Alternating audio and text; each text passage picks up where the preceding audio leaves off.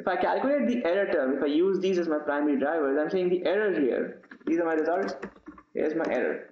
The error here is, where's the error? The error here would be, for st is greater than x, the true value is this minus this, that's the error.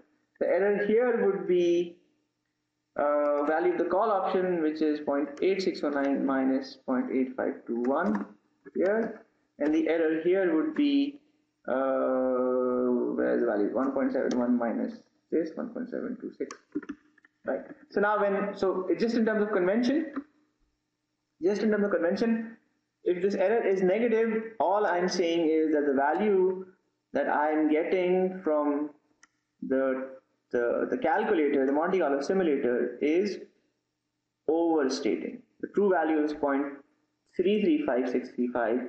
The value that I get from here is 0.349, so you're overstating. And if it's negative, then I'm understating it. And the overall error is 0.01